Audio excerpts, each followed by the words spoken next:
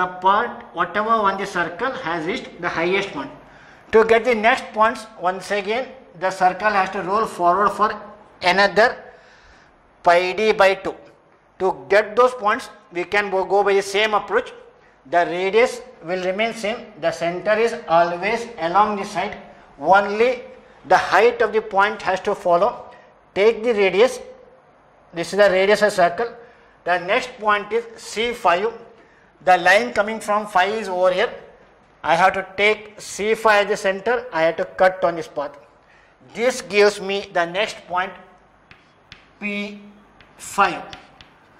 So while cutting the arcs here towards left, I am cutting the arcs towards left. When I am drawing the curve on the right, I have to cut arcs towards right. The reason is the point has reached the highest point. Now the point has to fall downwards in this direction.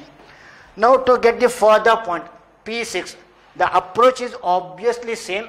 You have to take this radius, whatever the radius is fixed, that is 25 mm obviously, and you have to keep the center C6, keep at 6, C6, then cut on the line coming from 6. This will give the next point on the curve P6. To get P7, once again go back, take the radius will remain same. The center has to be C7, keep it over here, cut the arc. This will be P7 and the last point on the curve will be over here P0 or P8. So what I got is the further part of the curve. These are the first 4 points. For the other 4 points, once again in the similar way, draw a thin line passing through all the points on the curve. Just like this, draw a curve. It has to pass through all these points. Later on, make it dark with a firm and dark curve. Only what I am supposed to show is this curve, and the curve drawn should not have any waviness. This is the ascent for the curve and this is the descent. This entire path what I had drawn can be called as cyclote. By definition, it matches our definition. It's the locus of a point on the periphery or the circumference of a circle. As the circle is moving forward, there is one motion, rolling motion, other one is forward motion. Both the motions are put together to get this path, and the name of the curve obviously is cyclote. This curve is a cycloid. Okay, what we have done is we have constructed according to our problem statement what I have given, we have constructed the required cycloidal path. The further part of the problem is draw a tangent and normal to the curve at any convenient point.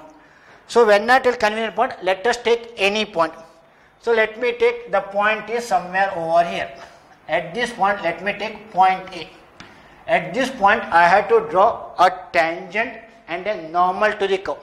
For that, first of all, every curve is drawn with related to some center.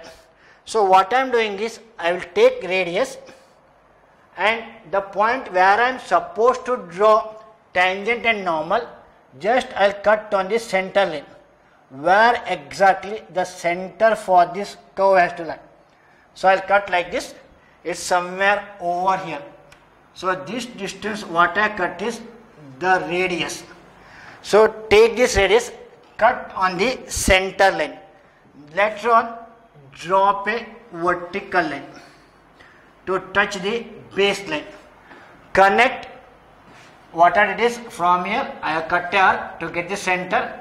Drop a vertical line. Then connect from here to here. Okay, this line extended is going to give me the tangent for the curve, and draw a line perpendicular to it, that's going to give me the tangent for the curve. That will give tangent for the curve.